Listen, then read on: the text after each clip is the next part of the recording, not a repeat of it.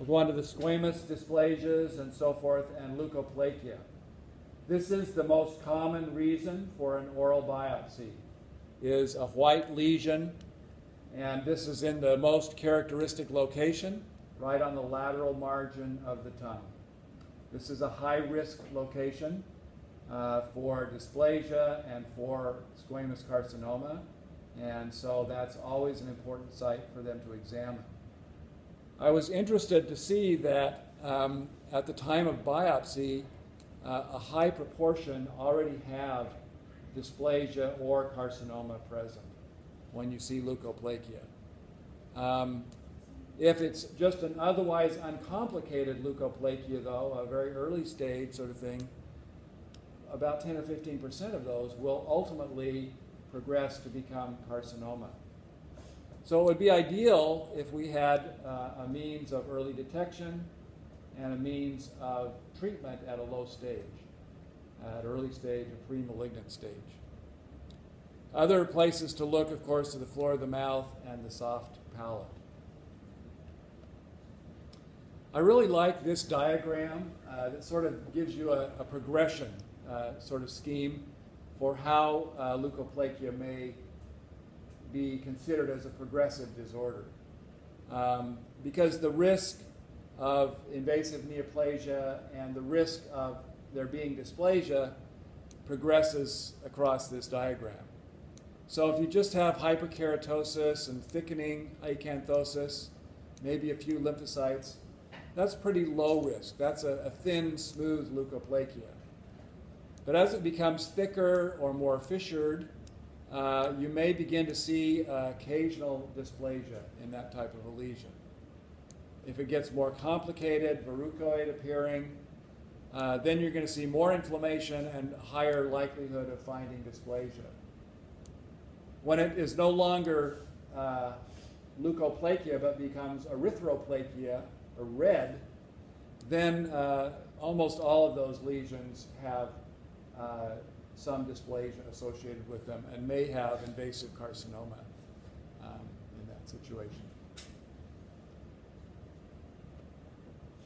So the grading and identification of dysplasias in the oral mucosa are a critical step. And this is based on our usual criteria, of course, cytology and so forth. But there are particular architectural features where we're more likely to find dysplasia. And so I want to review these features with you and what they look like. Because these findings should alert you to look more closely for cytologic atypia or irregular maturation, or organizational disarray, or potentially involvement of salivary ducts or other structures that would be indicative of dysplasia. So this first one, bulky hyperplasia, is just essentially a thickening. But you can see that, if this is the normal over here, it's 2, 3, maybe even 4 times normal thickness. It has a smooth border and so forth. But seeing this kind of thickening should alert you to ask the question, do I have dysplasia? And if you see some level of atypia, perhaps in an area like that, you might then be more likely to identify correctly that this is, in fact, a dysplasia. When you see verrucous hyperplasia, that also is a marker for possible dysplasia. So you can have hypergranulosis and this very thickened, scaly crust along with that. Notice there's really not parakeratosis here.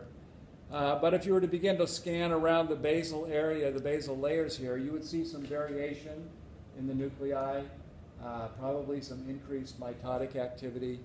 And so you might be inclined to call that a low-grade dysplasia. But you should at least be looking for that if you have this kind of pattern. This is one that I hadn't recognized before, although we see this, and I appreciated learning this as I studied for this lecture, the so-called drop-shaped papillae. So this is sort of draped like a drop. It's rounded or sort of bulbous. And these are not the normal configuration of the reading. So when you see that, even in a thin mucosa, you should look very carefully to see, well, there's a suprabasilar mitotic figure. This may be dysplasia. So looking carefully in these situations will probably help you to pick that up, even though it's just a fairly thin mucosa. Another feature is a very sharp boundary between hyperkeratosis and normal mucosa. So when you see that type of juncture, you should think, molecular event has happened, changed on this side. Is there dysplasia? Ask that question, and then you might be able to identify that. Another feature that I haven't illustrated is this one up at the beginning. Let's talk about this. Hyperkeratosis with atrophy. So the usual hyperkeratosis is like this, where you get some acanthosis. And that's normal to look at that. But if you see a thinned mucosa like this with hyperkeratosis, that also is a marker for dysplasia.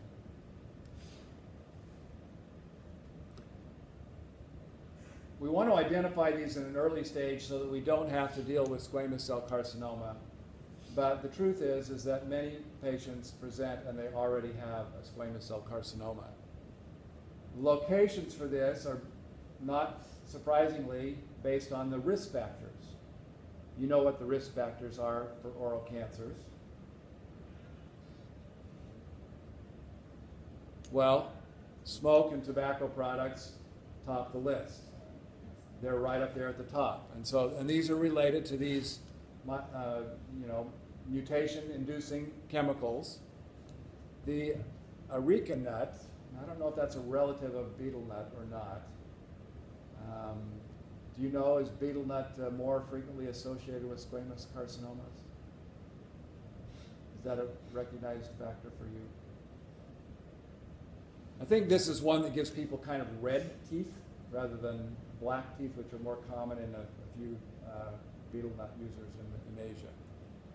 HPV also has an association with squamous cancers, as does alcohol consumption.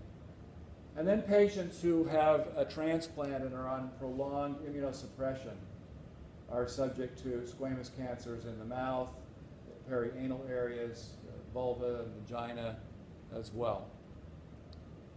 So whenever I come across a list like this for a cancer, I look and say, my goodness, many of these are very, very preventable. What are we doing to impact our society and change the incidence? Because this is not a fun cancer to deal with. So if you want to have something to think about in your spare time, that's what I'd suggest. So the prognostic factors in squamous carcinoma are thickness, so measuring the depth of invasion. That correlates very nicely with recurrences, with nodal mets, and with survival. But also the pattern of invasion. Does it have a rounded pushing margin? Does it have an infiltrative margin? Etc. That may imply better or worse prognosis. If we have vascular invasion or perineural invasion or bone invasion, that usually corresponds to this thickness as well, but is a somewhat independent factor in addition. And if you have a patient who's had one cancer, it's usually because they've been exposed in a broad area to those chemicals. And so they are still at risk for follow-up tumors, for second tumors as well. The treatment for these disorders can be simple excision if they're superficial, wedge excision if it's on the lip or something like that. But as the deeper progression occurs, they may need combination X-ray therapy and chemotherapy, plus or minus lymph node dissection of varying levels of the neck. So if you get those specimens where they've got bilateral neck dissections and a little piece of the tongue and submandibular gland, you realize that the surgery for this can be quite disfiguring and quite significant surgery. So to me, that just says we got to raise the flag and say it's time to prevent these cancers by eliminating or reducing the use of tobacco and tobacco products and so forth. Now I'll talk a little bit about some of the subtypes of squamous carcinomas real quickly. These do not particularly have prognostic value in and of themselves, but we see them differently. So sarcomatoid squamous carcinoma typically presents as a polypoid lesion, but it may have a polypoid component and a deeply invasive component. These will usually have some expression of cytokeratins or P63 or other markers that say they have an origin in the squamous mucosa. And so this can sometimes be patchy, however. So if you just have a biopsy, it looks sarcomatoid, think first of sarcomatoid squamous carcinoma before you start thinking of rhabdo or something else. The basaloid squamous carcinomas are an important subtype. My colleague, Dr. Gillies, talked about this here a couple of years ago. But these have a very bluish organization. They have paradoxical central keratinization, and they may have a little bit of a peripheral palisade, although not always. They're important to recognize because they do have a slightly worse prognosis, and they're more likely to present with nodal mets at an early point in time.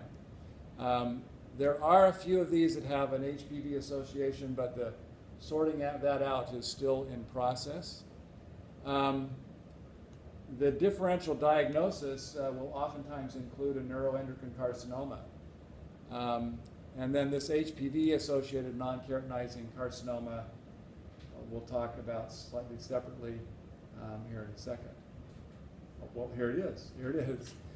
So this is usually in younger patients. So if you see a 25 or a 35-year-old with an oral cancer, think about HPV-associated tumor, especially if it's non-keratinizing.